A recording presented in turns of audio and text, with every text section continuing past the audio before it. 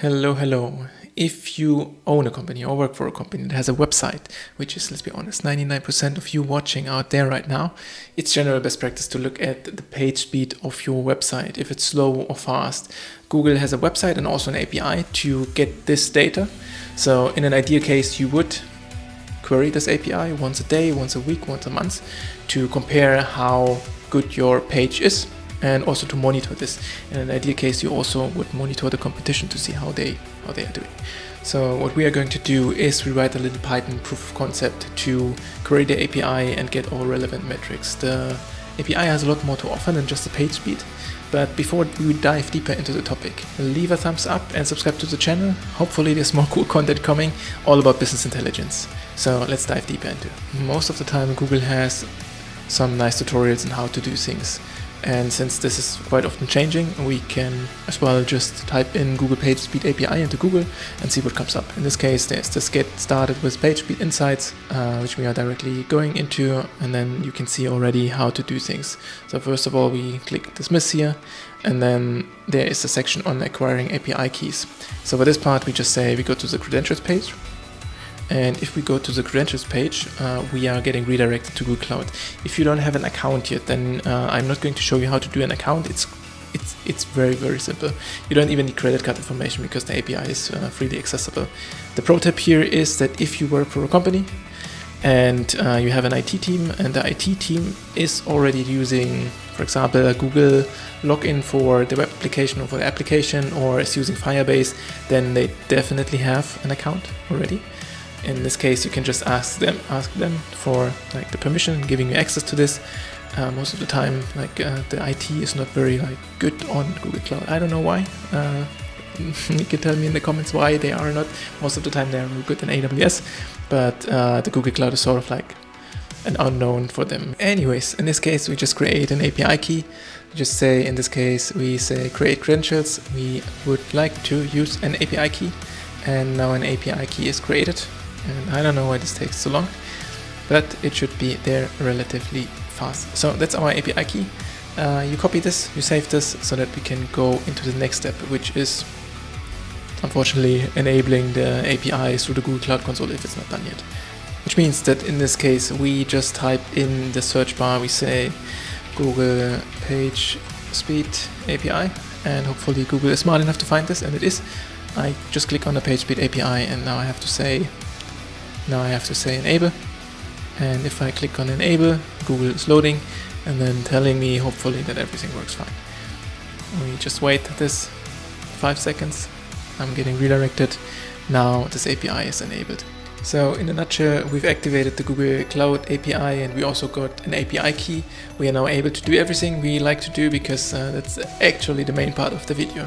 So let's go for it. The first thing we are going to do is we import the request library because we have to make a request call or an API call. If you don't have installed a request, then pip install request is still your best friend, which means that in the next case we do need an URL, and of course I haven't shown you how to get the URL, so how do we get the URL? We are back to the documentation, and you can see here there's an example curl command which has the endpoint. In this case, some URL parameters, but in this case, we are just interested in the endpoint. We copy the endpoint and put them into our memory so that we can put this into our script. I already pasted the URL into our script. So what we need to do is, of course, we do a get request to this URL, and the URL normally needs like parameters in this case, because otherwise Google doesn't know anything what I want to do. And so let's say I do need a param stick. And in this case, the param stick has a couple of key parameters, which is first of all the URL. So which URL do I want to query? Then there is the strategy, which can be either mobile or desktop. In this case, we go for mobile. And then there's the category. And the category is quite interesting because the category by default is just performance, which means like how fast is your website loading. But you can also get something like SEO, you can get something like accessibility, and I will probably write this wrongly. And we can get two other. The two other I will write in a second as well, which means that now we could technically do our get request, which is like get request get. I would say URL, and then I would say params. The way how to get these categories is defined in a Google, also in a Google tutorial. And the thing is, we will be looking at this in a second. I just want to finish this off by saying this time let's go for Amazon.com to see how they are performing.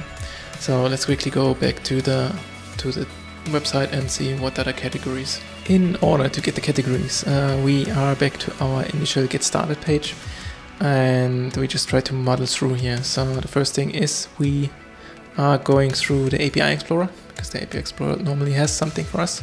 And it has something for us, so it has the endpoint here, this run PageSpeed.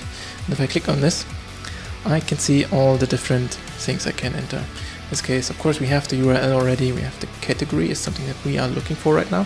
There's local, doesn't really matter much in normal cases in the strategy. We've spoken about this is either desktop or mobile, UTM campaign, UTM source. And with this in mind, we go back to our script. So we need to remember best practices and PWA, which is progressive web app. So we say best practices and PWA.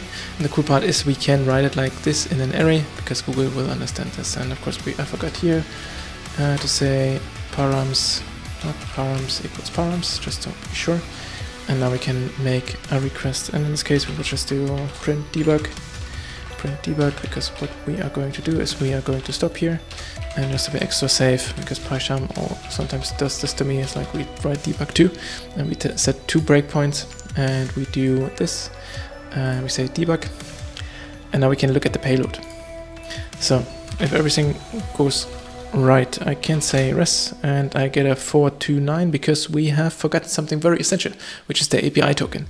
So let's go for the API token and see how we can enter this. Again, we are back at the script and now we have to enter the API key. In this case, we just say key and we copy this, what I have already in my clipboard. And I also saw that accessibility is the wrong accessibility. And let's see how we can do now. So if I do the debugging and hopefully I can see something here. It's good because it's loading already, which means that the page view or the page analysis is right now running, and in a couple of seconds we should get to our debug breakpoint, and hopefully this happens in a second as well. So the cool part here is that of course we can ask for mobile, we can ask for desktop, and in a second you will also see that we are able to get all the scores. Right, so all the relevant scores. In this case REST JSON. If I do the REST JSON, you will see there is a lot in there. So let's scroll up, and this is still, I'm still scrolling up, scrolling, I make it faster. There's a lot of information in here, which can be overwhelming. And in our part, like, we are most interested in the core KPIs, and the core KPIs are in the REST JSON. We would go for Lighthouse results. I think just Lighthouse result, and this works. And then we go for categories. Category still works, and now we can go for our categories, right? So there's one performance, which we can go for performance, and you see because there's still a lot of information in it. It's not as much anymore, but in this case I went all the route already, and now we go into the score. So now we have the score, which is like 68. And of course, in order to have the score properly, you would say 1 times 100. And now we know the score is 68, surprisingly 68 out of 100. We can do the same with all the other categories. So if I, instead of performance, so as I have defined here, I can do SEO, I can do accessibility, I can do best practices, I can do PVA. So for example, if I go now for SEO, I get the SEO score. If I go now for, let's go for best practices, I get the best practices score, and this I can do with everything. And ideally, of course, I do this every day. I save this in the database. I do my analysis. I basically run over this every day, every week, to see if something is better or worse, which is quite nice. And this is also part of a professional BI department to monitor these kind of KPIs so that we know if something gets better or worse, because sometimes we also have to monitor the IT. With that being said, leave a thumbs up if this is something new to you. Write down something in the comments if you like. Please subscribe to the channel because there's something cool coming. So thank you very much. See you soon.